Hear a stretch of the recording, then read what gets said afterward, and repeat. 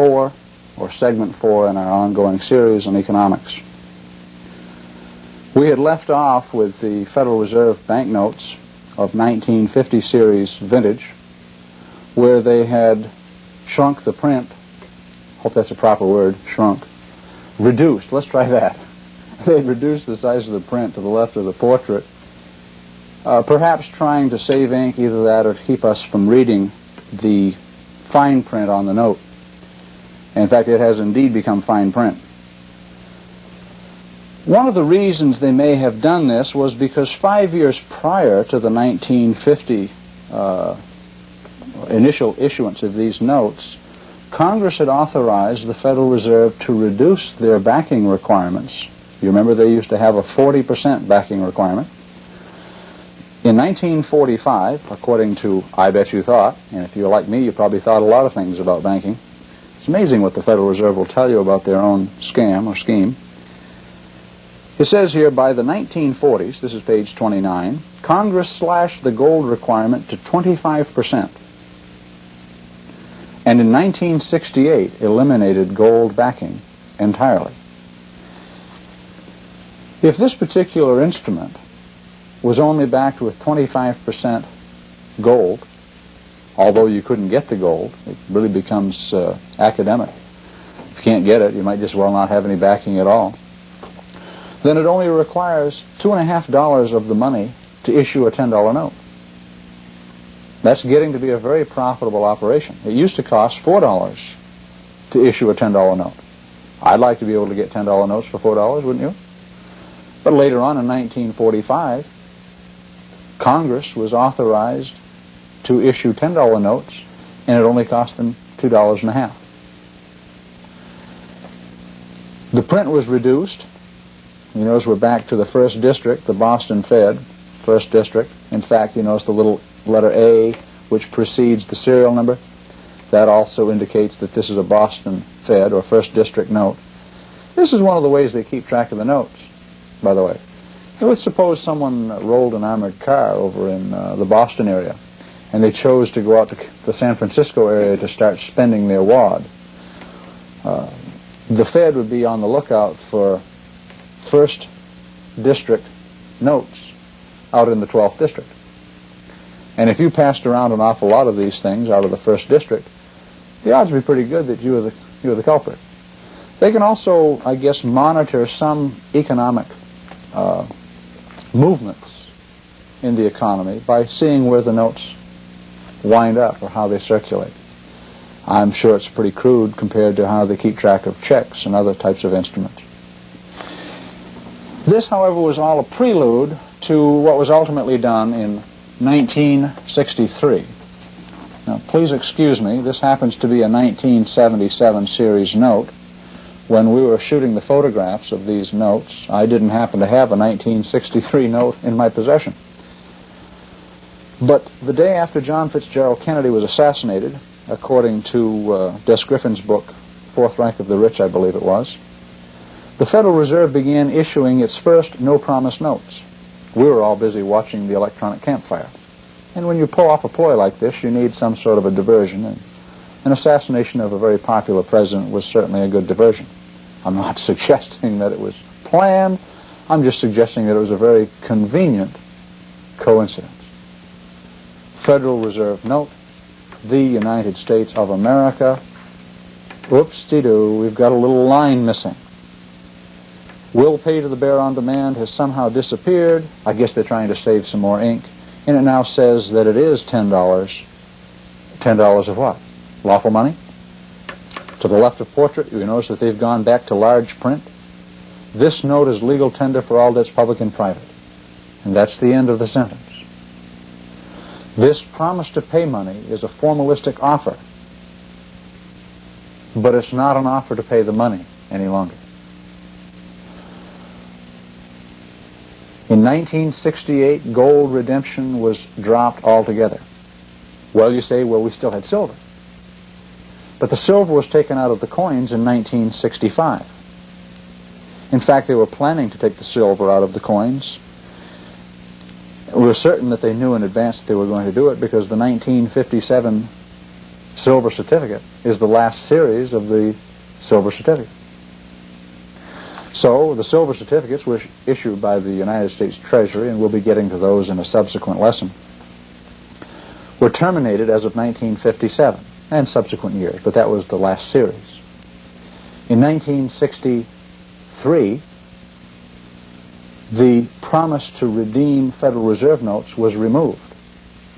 In 1965, the silver was taken out of the coins, and June 24th, 1968, was the deadline for redemption of all outstanding promissory notes that were supposed to be redeemable in silver. So, yes, Virginia, if you have a silver certificate, it's redeemable in another piece of paper with the same denomination. But the United States Treasury nor the Federal Reserve will give you any silver at par for those instruments. And if the instrument will not pay at par, in other words, 10 for 10 or 1 for 1 or 50 for 50, dollar weight for dollar denomination, then the tender has been abandoned. And an abandoned tender cannot be a legal tender. You know, for example, that when you write a check for $100, if you only have $99.99 in the account, that check is a bad check. It will not clear because it is not payable at par. If this instrument here will not buy a $10 weight of silver from the issuer of this instrument, in other words, the Federal Reserve has got to give you a $10 weight of silver, which is 4,125 grains of 90% pure silver, or a $10 weight of gold, which would be 258 grains. If they will not give you that for that instrument, then the tender has been abandoned. And an abandoned tender cannot be a legal tender. Anyway, the hoax is pretty well established. Let's ask ourselves some logical questions. Supposing we were issuing Federal Reserve notes ourselves, how much would it cost us to issue an honest $10 note, if you can have such a thing as an honest $10 note? Well, it would have to cost you $10 of the gold or the silver, plus it would cost you a fee for printing the note. What if the instrument will not pay gold or silver? How much would it cost to print the note or issue the note then? Well, many people will say that it'll cost a cent or a fraction of a cent or 2 cents or 3 cents. I don't know what the figure will be. Let's start by asking the United States Treasury how much it costs to issue a note, such as a $10 bill or a 1 or a 100 or whatever denomination it might be. And let's back up here and look at some 1s and 100s. This little brochure we have is called The Dollar of the Future. That's like saying the inch or the ounce or the gallon of the future. Dollar is a unit of measure. It's not a thing. Yet they're suggesting, for example, that the Susan B. Anthony coin is a dollar. That's not a dollar, and it's not an ounce, and it's not an inch, and it's not a pound. Nor did it weigh a dollar. It was only made out of copper and nickel and is a very cheap coin. It says here, the $1 bill costs nearly 2 cents to produce. Let's give them the benefit of the doubt.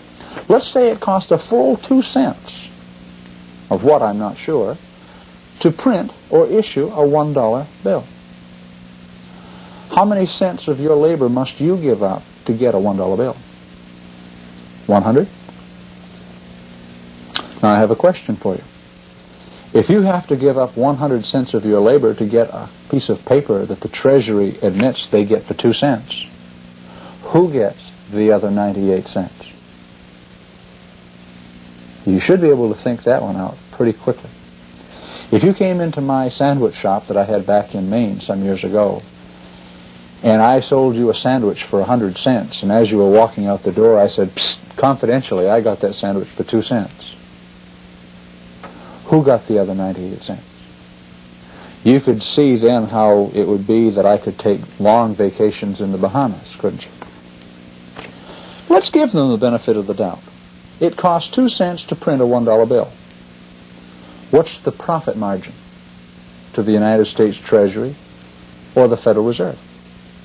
Well, it would have to be 98%, which isn't a bad profit. If it cost 2 cents to print a $1 bill, how much would it cost to print a $100 bill? being as how neither one of these pieces of paper will pay a substance that's on deposit, because there is no substance on deposit. Well, it's obvious. It only costs 2 cents then to print a $100 bill. Counterfeiters know this, don't they? They don't waste their time printing 1s, 2s, 5s, 10s, and 20s. They print hundreds. They're just as cheap. There's no more paper, ink, or labor in a $100 bill than there is in a 1. Now, if it costs 2 cents to print a 1, and it costs 2 cents to print a 100, what would be the markup on a $100 bill? I believe it would be 500,000%. Jewelers don't even do that well. If you made 500,000% markup on your products that you put into the marketplace, would you be worried about balancing your budget? Congress operates on a balanced budget. The federal government has operated on a balanced budget at least since 1965, and you didn't hear that first from Barbara Walters. Monetarily speaking, the federal government collects no money and spends no money.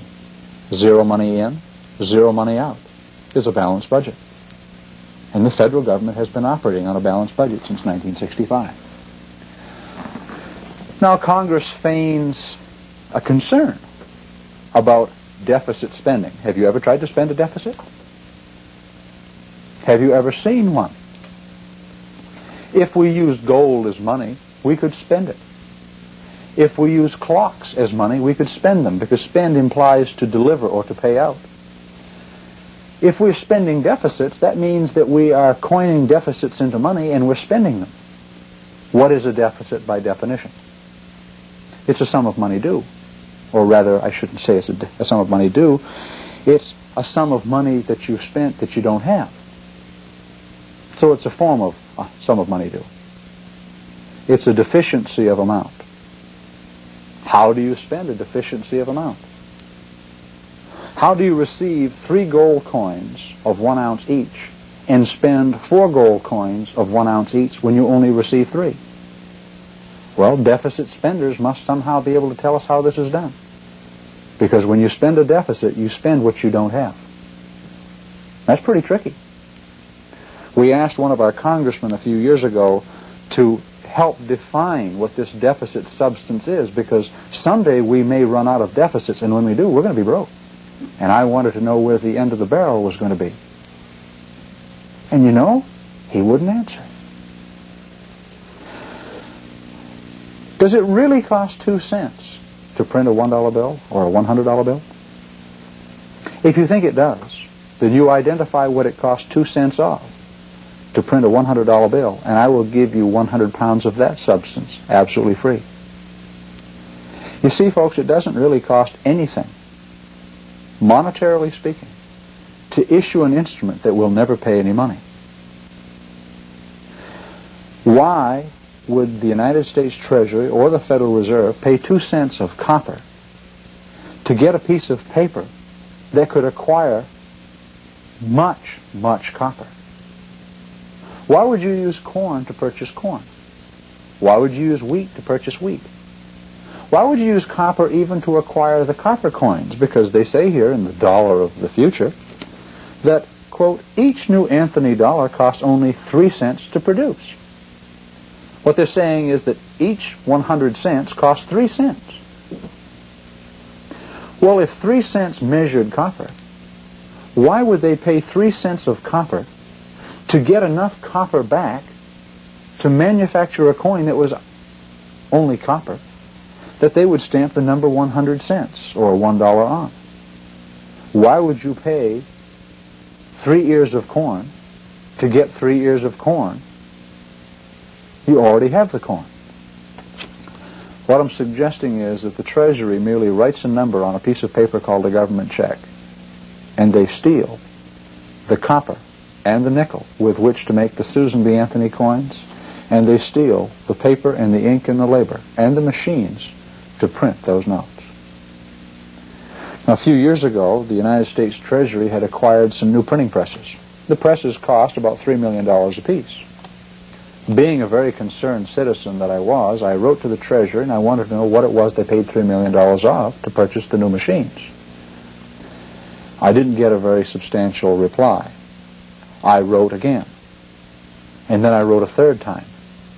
The third time I got a telephone call from the Bureau of Engraving and Printing, from a Mr. Robert Stevens. He told me that he was the person who was responsible for saving the American taxpayers thousands and thousands of dollars. I was delighted, as you can well imagine. I said, what did you save us thousands of dollars of? For that matter, what did you use $3 million of to purchase the new machines? Did you pay $3 million of gold? And he said no. Did you use $3 million of silver? And he said no. Did you use $3 million of copper and nickel? And he said no. Well, pray tell, what did you use to purchase the machines? He says, we bought them with Federal Reserve notes, I guess. Sir, you printed those on your old machines. Long silence. Can you imagine you, the viewer, and myself in cahoots running a little printing press operation, and we're printing $100 bills, and we're just running off the old press, and pretty soon we run out of ink. And you begin to moan and bewail the fact that you're going to have to go back to be a farmer or a machinist or whatever you might be. Gosh, we have to work for a living now. We're out of ink. And I smile paternalistically and I say, go downtown and get us some more ink. To which you respond, well, with what am I going to acquire the ink? And I hand you some of my crisp $100 bills that we just printed. Oh, I see. What does it cost to acquire the ink? Monetarily speaking, nothing. Labor-wise, it takes a little bit of your time and energy to go downtown to find someone who will give you some ink for one of your bogus $100 bills. Monetarily speaking, it costs nothing to get ink. A little while later, we're printing, and pretty soon we run out of paper, and you say, oh, this is terrible, we're going to have to go back to work. And I smile again, and you recognize that paternalistic smile. And you say, aha, I'll go down and I'll get some more paper. And with what will you acquire the paper? Why, some of our notes that we've just acquired. What does it cost? Monetarily speaking, you get the paper for nothing. Pretty soon the machine is wearing down and is beginning to clatter and shake. And the bills aren't coming out as crisp as they once were. They're not very legible. Now the machine is going to be very expensive. And you say, this is terrible. Why, we're going to have to go back to... No. I said, no, go get me a machine. And you smile, oh, yes, and you grab a fistful of $100 bills. And I said, no, write them a check. They certainly know that our checks are good because they've been taking our notes for years. But if they insist on notes, we'll gladly give them notes. A check is an order telling someone else to pay, and a note is a promise to pay. And a check payable in notes is a void instrument. You still haven't been paid. So we're going to get the machine for absolutely nothing. Either with a check or with a note, it makes no difference. But checks are much more convenient, aren't they? It doesn't cost a cent or a fraction of a cent of anything to print a Federal Reserve note. Which means that the first party of these instruments, which is the Federal Reserve and the United States Treasury, because they're both in cahoots, the first party gets these things for nothing. Lord Acton, the British historian, had told us that power tends to corrupt, and absolute power corrupts absolutely. To which Karl Marx would probably agree. Absolutely. If you were able to get Federal Reserve notes for no monetary cost, how many would you print? Would you just print how many you need today? Or would you print a few extras for a rainy day? The national debt, Federal Reserve Bank of Philadelphia, tells us on page 8, quote, the federal government, with the cooperation of the Federal Reserve, has the inherent power to create money, hyphen, almost any amount of it, end quote. If you had the power to create money, why would you need mine? If the federal government and the Federal Reserve have the power to create money, why do they tax the public? We'll get to that in a little while. I wrote to Internal Revenue, in fact. I always have questions of my public officials. And I wanted to know, if you people can create money, why do you need mine? If indeed this is money, and I know it's not, but you say it is, and you want me to believe it is, why do you need mine? And if you have the power to create money, almost any amount of it, is there anyone you can't buy? Amos Bruce, a taxi cab driver of St. Louis a few years ago, had written to the Federal Reserve Bank of Philadelphia, and he had a question. It says in your book, he says, that you have the power to create money, almost any amount of it. What's the limiting factor? Why can't you create any amount of it? And they wrote back to him and they told him that there were two things that limited how much they could create. Number one, the speed of the presses. And number two, the rate at which the public will accept it. Now, by accepting it, I don't think they mean by standing in line and receiving it by the basketful. I think what they meant was, were you willing to work for what we get for nothing? Because when the American public ever discovers and understands and then believes in this fraud, the American public will no longer labor for a piece of paper with a number on it. And the game will be all over. Since July 4th of 1984, my wife and myself have refused to labor for Federal Reserve notes. We believe that this is a fraud. And don't think that you're going to acquire our materials from us using Federal Reserve notes or any other bank instruments. We don't accept them. And we haven't since July 4th, our day of independence, 1984. So now, the federal government and the Federal Reserve have the power to create money. Now, this isn't money. These are only promises to pay money with the promise taken off. And they're calling them money. So there's a misnomer again. You have to be very careful with these people. They tell you the truth, but they also tell a few fibs, and maybe they just don't understand the issue. How many would they print? How many would you print if you got them for nothing? Bureau of Engraving and Printing? This is the United States Treasury seal. This is their little brochure, and it's called Production of Government Securities. In the world of finance, what's a security? Do you know? It's an IOU. Treasury bonds, Treasury bills, and notes. All of those are IOUs. And IOUs are called securities. Can you imagine that? Can you imagine my telling somebody that, hey, I just bought some securities today. Oh, is that right? Yeah, I bought some IOUs from Paul Johnson. You must be kidding. If you acquired his house, that would be an asset. That would be a security. To buy an IOU for something, I would say that that was an insecurity. But the government calls them securities, and that's another play on words. It tells us on page 2, quote, the principal product of the Bureau is United States paper currency, averaging approximately 16 million notes a day. End quote. Isn't that marvelous? 16 million notes a day, and they operate 7 days a week, and it makes no difference if they're printing ones or if they're printing 100s. And they get them for nothing. But Federal Reserve notes only account for 21% of what people call money. 3%, according to The Story of Money, a little comic book put out by the Federal Reserve Bank of New York. This one here, I think, this is a 1980 issue. 1980 issue, on the inside cover, they tell us that we have coin, $12.5 billion in face value coin, $122 billion in face value paper currency, and $280 billion in face value of checks. Now, gosh, if everybody tried to convert all the checks into Federal Reserve notes, they'd be short, wouldn't they? They'd be about $158 billion short, or somewhere in that order. In other words, there aren't even enough Federal Reserve notes to support all the checks that you people are writing. Why? Because most checks aren't converted into notes. And once they figured out that you weren't converting checks into notes, they figured, well, we don't need very many notes. So we're only printing 16 million notes a day, 7 days a week. And of course, some of that is to replace the worn-out notes. But we're not wearing them out that fast. Coin, $12.5 billion in coin. How valuable is the coin? Not very valuable at all. Modern Money Mechanics, Federal Reserve Bank of Chicago, tells us on page 3, quote, coins do have some intrinsic value as metal, but far less than their face amount.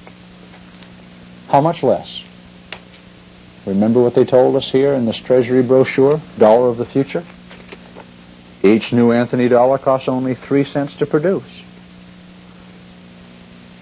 So the coin is only worth about 3% of its declared face value. That's a pretty cheap coin. So when the Federal Reserve says that coins do have some intrinsic value as metal, but far less than their face amount, they're not kidding. 3%? That's pretty ridiculous, isn't it? How much does it cost then to issue Federal Reserve notes? Monetarily speaking, nothing. How much can you acquire? How much political power, economic power, and religious power could you amass to yourself if you had the power to issue Federal Reserve notes? Do you think it's any wonder that elections in America are pretty well ordained? That certain people win, and it doesn't make any difference which party it is that represents who? It doesn't make any difference if in 1980 we have a George Bush running on a Republican ticket who's a member of the Trilateral Commission, or if we have Jimmy Carter who is running as a Democrat, or if on the independent ticket we have a fellow by the name of Anderson. All three of them were members of the Trilateral Commission.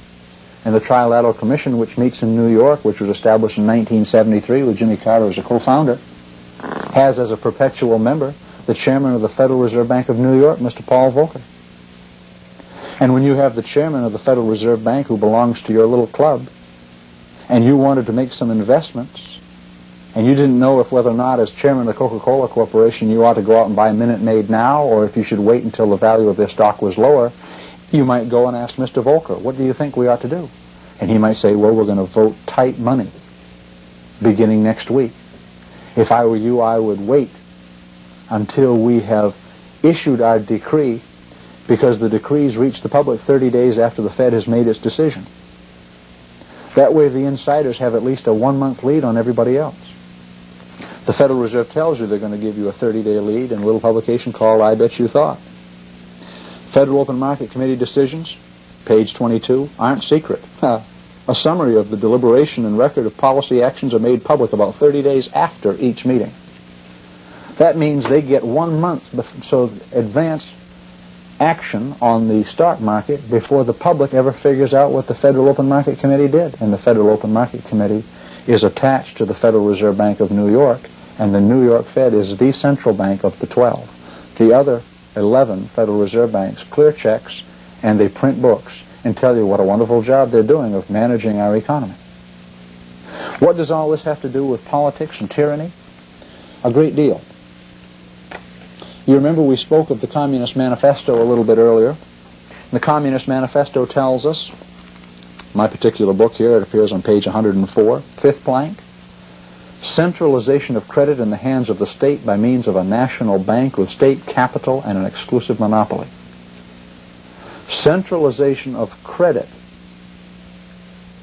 in the hands of the state by means of a national bank with state capital and an exclusive monopoly. Do we have a monopoly? Sure. If you start printing notes that look like this, you'll go to jail for illegal counterfeiting. The Federal Reserve is the only outfit that can counterfeit government securities, and yet Congress has been given the power to punish counterfeiters of government securities. Do they punish the counterfeiters, or do they give them the presses and the paper and the ink? They're in it together. The Federal Reserve Bank is the central bank of the United States. Who says? Every one of the Federal Reserve banks will tell you that in almost every one of their publications. Your money in the Federal Reserve System, on page 9, tells us, quote, since 1913, the Federal Reserve System has functioned as the central bank of the United States. The central bank is the fifth plank of the Communist Manifesto. This is confirmed by Fed Points. Fed Points is put out by the Federal Reserve Bank of Boston. Quote, the Federal Reserve System is the central banking system of the United States. Confirmed by the St. Louis Federal Reserve Bank, which asks or tells us who we are and what we do. Federal Reserve Bank of St. Louis, page 3. The United States has a central bank. Our central bank was established in 1913. It's the Federal Reserve. So there's the fifth plank of the Communist Manifesto, which was passed and enacted the same year we got the second plank of the Communist Manifesto, which is a progressive or graduated income tax. The central bank controls the credit. All of these instruments are credit instruments because they do not represent a quantity of money on deposit. Even if they did, they'd still be the deferment of the payment of the money. Now they represent a quantity of something else that's on deposit. Well, what would that be? Modern money mechanics, Federal Reserve Bank of Chicago tells you what you have on deposit in your local bank if you happen to be one of the individuals who has a deposit. Now, deposits in local banks are either demand deposits or time deposits. Your checking account is called a demand deposit because you can demand the deposit withdrawn and spend it in an instant. A time deposit, if you check your savings account books, will oftentimes have a 30-day requirement where they could hold you up for 30 days before you can close out the account. Check the fine print in your savings account book. They don't have to give you a savings account when you demand it. They can make you wait 30 days. In fact, maybe they can make you wait longer now. I don't know. I haven't checked banking regulations of late. What are deposits, however? Page 3, Chicago Fed. Quote, deposits are merely book entries. Period. Deposits are not gold, they're not silver, they're not copper, and they're not paper. You recall that the Federal Reserve had told us in a little publication called Keeping Our Money Healthy, page 12, and you recall the Federal Reserve System works only with credit. Bookkeeping entries are credit. And if you tried to rob a bank, the only way you could actually rob a local bank is if you went down there and you stole their ledger books, tore out the pages, and went around trying to spend the ledger entries. But the merchants of town would laugh you to scorn. They'd say, that's just a piece of paper with numbers on it. That's right, and that's all these are. Federal Reserve notes are the instruments by which you transfer the ledger entries between banks. The money itself stays on deposit in the bank. It doesn't exist, but it's merely a book entry. The money never leaves the banking system. The New York Fed confirms this in I Bet You Thought on page 7. Most people, you see, when they go to the bank to cash a check, they believe that a Federal Reserve note is the cash that you get in return for the check. Federal Reserve notes are not cash. Nor is there any cash kept in your account at a bank.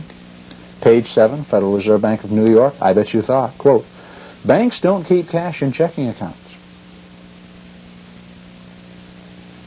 They don't. Banks don't keep cash in checking accounts and don't transfer currency or coin when acting on a check's instructions. Checkbook balances are transferred between accounts as bookkeeping entries only, period. Now, if you happen to have attended some of the fundamentalist type churches, as I did a few years ago, you may have heard it preached even from the pulpits that we're heading for a cashless society. Wrong. The United States entered a cashless society, 100% cashless, in 1965. Federal Reserve notes aren't cash. They never were. They were only a promise to pay the cash. Now they don't promise to pay you anything.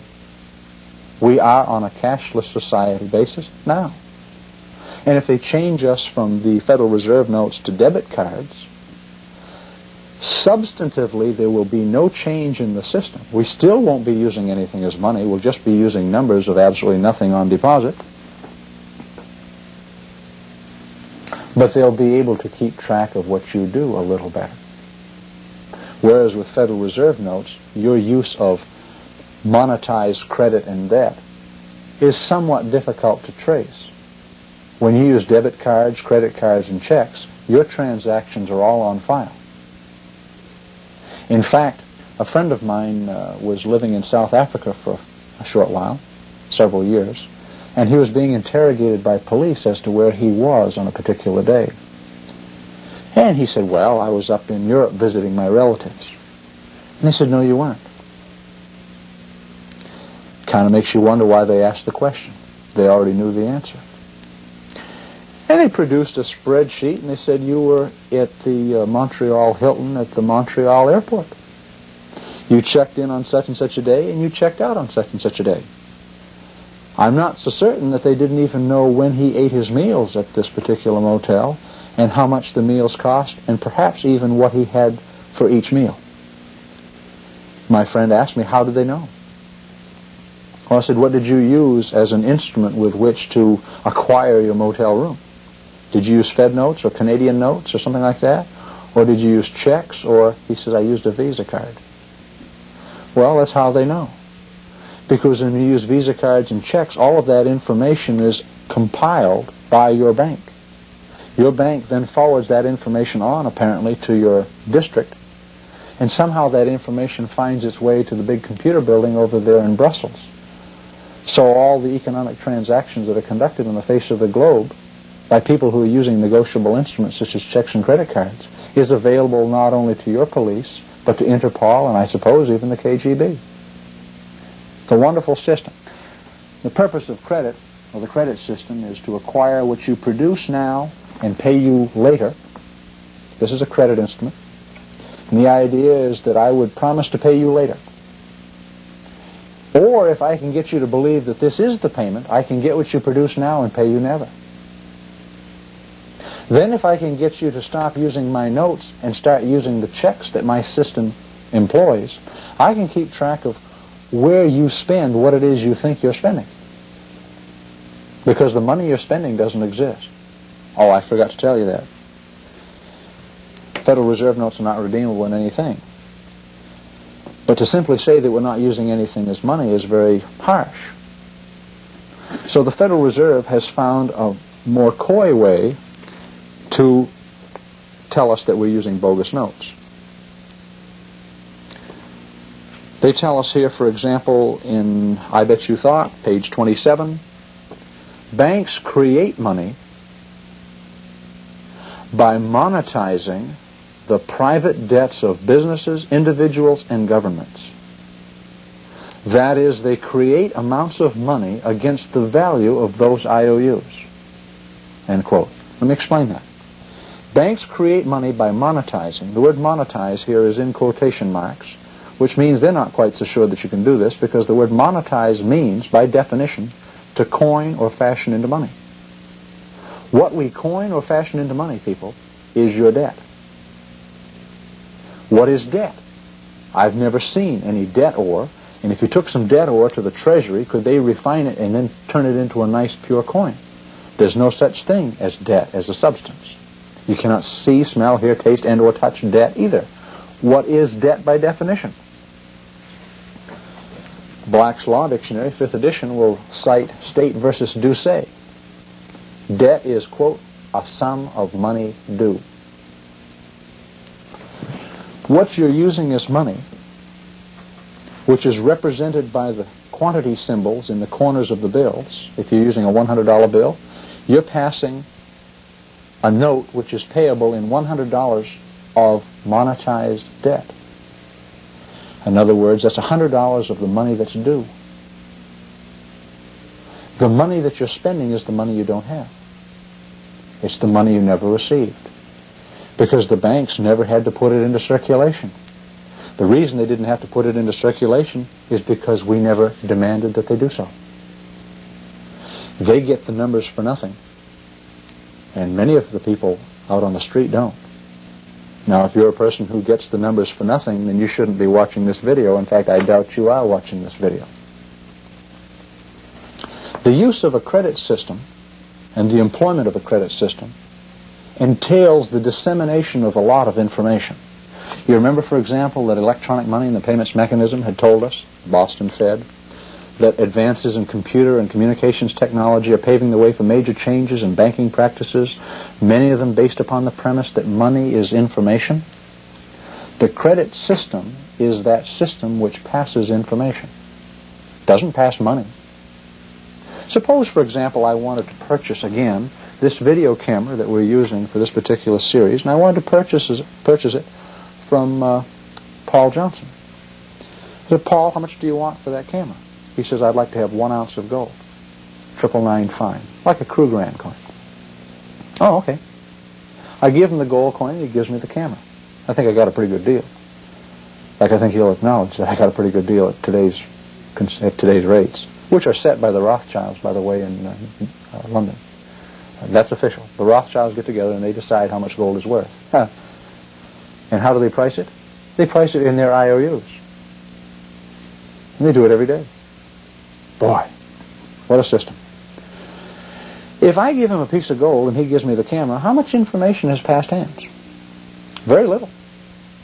He might know my name and I might know his name. It's really immaterial if he knew my name or I knew his. All he told me was that he wants a piece of gold that weighs an ounce, and I give it to him.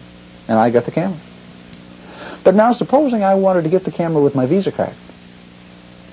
And I come into Paul and say, Paul, I have to have the camera. And here's my Visa card. And let's suppose that Paul was a merchant and he was selling cameras.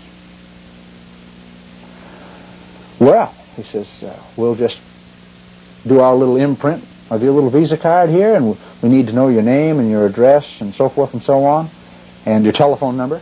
Why do you need that? Well, just in case, you know, if you don't pay, we might need to call on you. Oh. Is there any other information that has passed hands in this transaction? Well, yes. Because you see, in order to get the Visa card, I had to fill out an application form with my friendly bank. And I had to tell them who I was, where I lived, how much I earned, what my Social Security number was, how many jobs I've had in the past. I had to list some credit references and all the loans that I have outstanding, how many payments I have to go, and so forth and so on. I mean, that's just really incredible. So there's a lot of information that passes from hand to hand, and the information is necessary in order to regulate the people who are in debt. Because a person who is using a credit card is a debtor. And he must be regulated by the granting party. And the granting party needs the information by which to regulate all the debtors. Remember, King Solomon said that the rich ruleth over the poor, and the borrower is the servant, or the slave in some translations, to the lender. I have a question. Sure.